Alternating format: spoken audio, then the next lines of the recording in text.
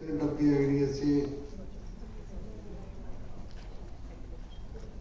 esteemed Srimati Preeti Chandrasekhar, Joint Director of Food and Civil Supplies and Consumer Affairs in Karnataka, Sri Chetan Bharadwaj, General Manager of the IDSA, and all my brothers and sisters who have gathered here and who have shared the blood of Mother India with me. I am extremely happy to be here amidst you and see what all good work you are doing for yourself, for the state, for the country and Indian polity at large.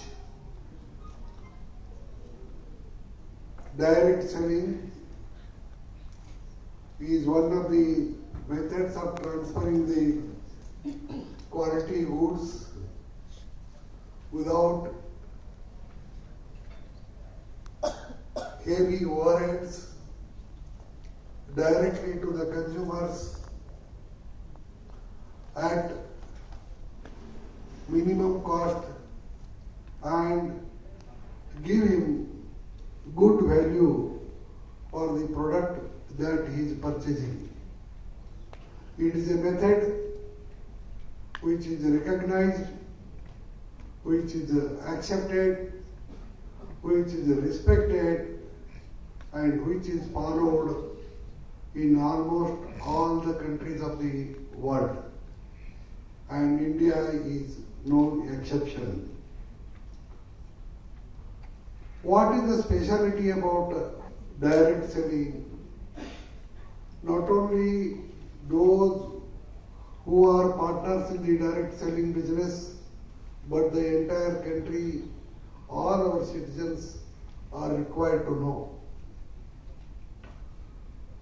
Direct selling is a method wherein we avoid intermediaries, we reduce overheads, and we reduce the cost of advertisement, and we deliver the quality product to the consumer. Here, the quality of the product and its very reasonable price and the trust of the business partner, that is the distributor, are the important features of this system. It is a matter of great satisfaction that as many as 84 lakh persons are engaged in the direct selling business in India. If we consider that each direct seller has got 3 dependents, we will have almost 3 crores citizens of India surviving, living and prospering on direct sale business. It's a great figure because for these 84 lakh people, there is no specific loan facility in any Government of India organization or in private banks. For these 84 lakh people, there is no subsidy either by the state government or the central government. For these 84 lakh people, neither the central government nor the state government is giving any assistance or support. All these 84 lakh people are prospering and are able to maintain their families in a respectable way because of their sheer, honest, hard work and good relations in the neighborhood. And it is a more heartening to know that 70% of the direct sellers are women. Without an expenditure of a single paisa, without any provision in the budget, without any government expenditure, without any subsidy. These 70% of the 84 lakhs means 50 lakh women are empowered by the direct selling industry. For the last 10 years, I am observing from close quarters the growth, spread and performance of the direct selling industry in India. One important feature is that it leads to self-reliance, it leads to prosperity, it leads to increase in the family income, and it leads to happiness of the family and improvement of the family, even hygienically and on all the health aspects.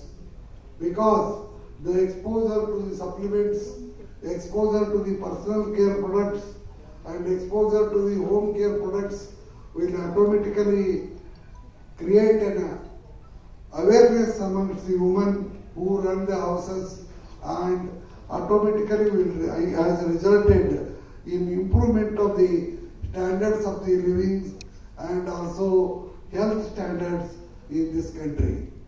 It is I think a effort, a success, an achievement which can be compared and which is much more than any central or state government schemes.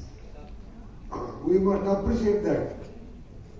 More than anything else, today everybody is trying to get some help or the other from the government of India or from the state government.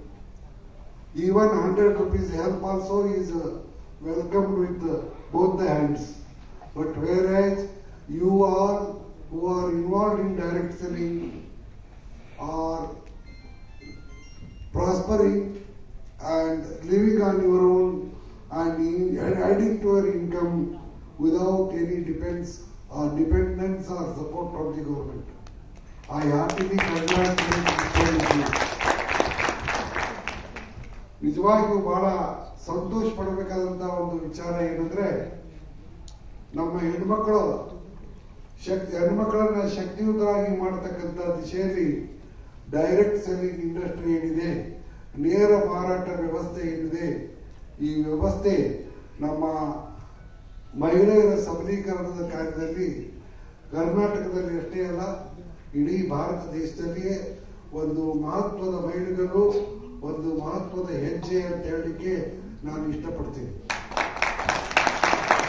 ಹೆಣ್ಮಕ್ಳು ಸಂತೋಷದಿಂದ ಇದ್ರೆ, ಹೆಣ್ಮಕ್ಳ ಸಬಲೀಕರಣ ಆದ್ರೆ ದೇಶದ ಸಬಲೀಕರಣ ತನ್ನಿಂದ ತಾನೇ ಆಗುತ್ತೆ.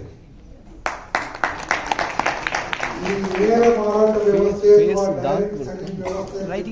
ಪ್ರತಿಯೊಬ್ಬರು ಹೆಮ್ಮೆಯಿಂದ ಎದೆ ಉಬ್ಬಿಸಿ ತಲೆ ಎತ್ತಿ ಗೌರವದಿಂದ ಹೇಳಬೇಕು. ಏನು ಅಂದ್ರೆ, I am A direct seller. ಯಾಕಂದ್ರೆ ನೀವು ಬರೀ ನಿಮ್ಮ ಕುಟುಂಬಕ್ಕೆ ಮಾತ್ರ ಆದಾಯ ತರ್ತಾ ಇಲ್ಲ, ನಿಮಗೆ ಮಾತ್ರ ನೀವು ಆದಾಯ ತರ್ತಾ ಇಲ್ಲ, ನೀವು ಉತ್ತಮವಾದಂತಹ ಗುಣಮಟ್ಟದ ಉತ್ಪನ್ನಗಳನ್ನು ತಯಾರು ಮಾಡಿಕೊಡ್ತಕ್ಕಂಥ ಕಂಪನಿಗಳಿಗೆ ಮಾತ್ರ ಆದಾಯ ತರ್ತಾ ಇಲ್ಲ, ನೀವು ದೇಶದ ಜನತೆಗೆ ಅತ್ಯಂತ ಕಡಿಮೆ ಬೆಲೆಯಲ್ಲಿ ಗುಣಮಟ್ಟದ ವಸ್ತುಗಳನ್ನು ಮುಟ್ಟಿಸ್ತಾ ಇದ್ದೀರಾ. ಅದೇ ವೇಳೆ ಸರ್ಕಾರದ ಯಾವುದೇ ಬೆಂಬಲ ಇಲ್ಲದೆ ಇದ್ರೂ ಸಹಿತ ನೀವು ಸರ್ಕಾರಕ್ಕೆ ಕೊಡಬೇಕಾದಂತ ತೆರಿಗೆ, ಟ್ಯಾಕ್ಸ್, GST ಏನಿದೆ ಅದನ್ನು 1 ಪೈಸಾ ಕಡಿಮೆ ಇಲ್ಲದಂಗೆ ಜಮಾ ಮಾಡ್ತಾ ಇದ್ದೀರಾ.